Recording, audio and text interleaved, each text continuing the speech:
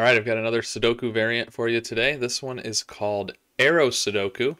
The standard version also has some little killers, so I'll talk about those in just a second. But first of all, the arrows. The way an arrow clue works is you have a circle, and then there is an arrow extending off of the circle somehow. It could bend, it could go all over the place.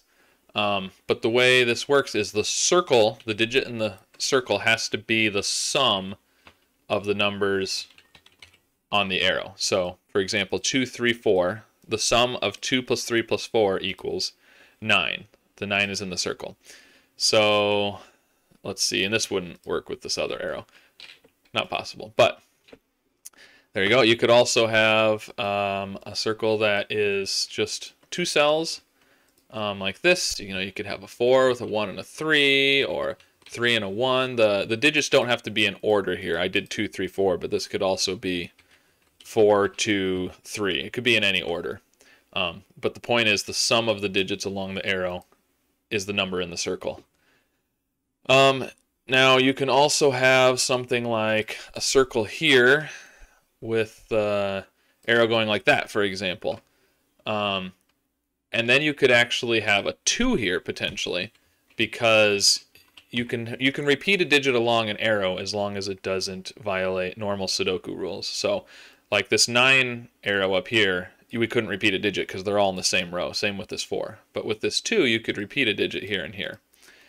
So you can have repeated digits sometimes on arrows as long as it doesn't break normal Sudoku rules.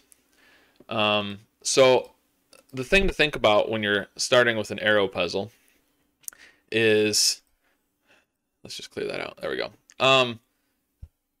Options. So if we have, for example, an arrow that's 4 cells long, the minimum you can put in there would be 1, 2, 3, and 4 in some order.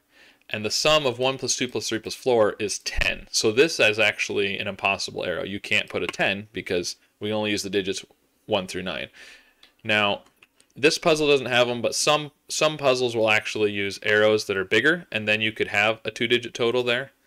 You couldn't have 10 because you can't have a 0, but in those you would have, you could have a 12 as the total, and then you could have more digits, but this puzzle doesn't have any of those today. So the things to think about are your possible things. So we know that 10 isn't possible. So you can't have a 4 cell unless you have repeats. Now, if you have repeats, then something like this would be possible, because you could have a 1 right there and a 1 right there, and this one could be a 2, and let's see, we could do, there we go, we can do 1, 2, 1, 2, so we can actually make this as small as a 6. So knowing that that's the smallest you can do, 6 is the smallest, so you could say this is a 6, 7, 8, or 9. Even though we don't know what these digits are, we know it could be as small as a 6. And if you have a 2-cell arrow, then you could say, well, it can't be a 1 or a 2. It could be a 3. It could be as small as a 3 on up to 9, because you could have 1 and 2 over here. So you could have it as small as a 3. So those are things to think about. And then once you start getting digits in the grid, like let's say we had a 2 here already. Well, now this can't be 3 anymore, because to be 3 it would have to be 1 and 2. If this was a 1, then you could actually eliminate 3, which has to be 1 and 2. You could also eliminate 4, which would have to be a 1 and a 3. You could still have a 5, because this could be 2 and 3. So think about the possibilities, and you can kind of write in some of the options and narrow things down that way. If you have 6, 7, 8, or 9 here as options, and you get an 8 down here, and maybe a 7 up here, and a 6 over here, now you know this is a 9, because it can only be 6, 7, 8, or 9, and it sees a 6 and a 7 and an 8. So write in, especially the ones where you can narrow it down. If you have an arrow that's like this arrow up here that's 2 cells, isn't very helpful, because it could be a 3, 4, 5, 6, 7, 8, or 9, assuming we don't have that digit there. So that one's not going to be as helpful right away. So look for the bigger arrows typically are the ones that are going to be limited the most, like this one.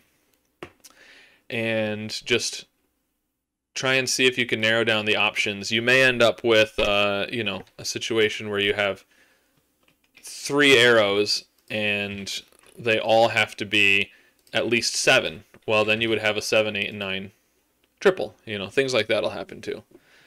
So look at those and consider your possibilities. So then on the standard version of the puzzle, the family version just has the arrows. The standard version also has a thing called a little killer. Now the way a little killer works is it's a number outside the grid with an arrow. So we could say, here, let's put it over here to make it easier. Let's say this was an 8.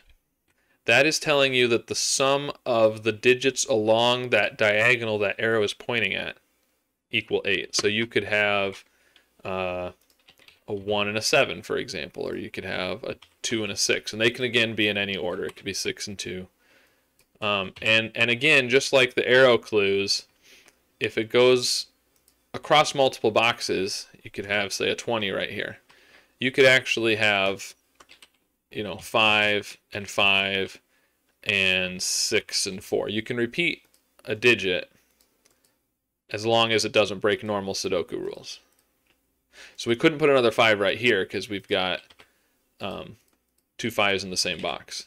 But you can repeat a digit along a little killer diagonal as long as it doesn't break normal Sudoku rules. So otherwise, those work pretty much the same as the arrows. It's just that the circle part, the sum, is right outside the grid here. And you're going along the diagonal. And it just goes all the way across. If you had one all the way over here, you'd be, you know, talking about the sum of this whole entire diagonal all the way across here. And they can go different directions. They can cross each other. So this one would go across this way. So, there you go. Just think about, again, possibilities. You know, if you have, for example, a 4, well, you would know that these are a 1 and a 3. You could have the same type of situation with bigger numbers. And, you know, let's say there's a diagonal across here. Well, the minimum you could have would be 1, 2, 1, and 1, 2. So that would be 7. So you could actually have as small as 7 right there. So if this was, for example, an 8, now you're looking at, well, the minimum I can do is 7. So I can only make one of these digits one number bigger. So as soon as you get, say, a 3 here, now you know that the rest of these have to be the minimums, because you've already used up that 1 degree of freedom that you have. And you can do the same thing the other way around. You can have a large clue. You know, if you had like a, I don't know, what would be the max? Let's see, we can figure it out. So if we had 8, 9, let's get rid of our 1, 2s. If we had 8, 9, and 9, and 8, 9, that would be 43, I believe. So the max you could have here would be 43. So again, if you had like a 41, you have 2 degrees of freedom. So you can only, you know, reduce one of these by 2. And so if you had, you know, a 7 in each of these, then the other 2 would have to be 9s. If you had a 6 on one of these, then the rest would have to be the minimums. This would have to be a 9. You'd have to have an 8, 9 up there. So that's the way to think about little killers and arrows. And I hope you enjoyed today's puzzle. Hopefully the arithmetic isn't too difficult for you. And I'll see you tomorrow.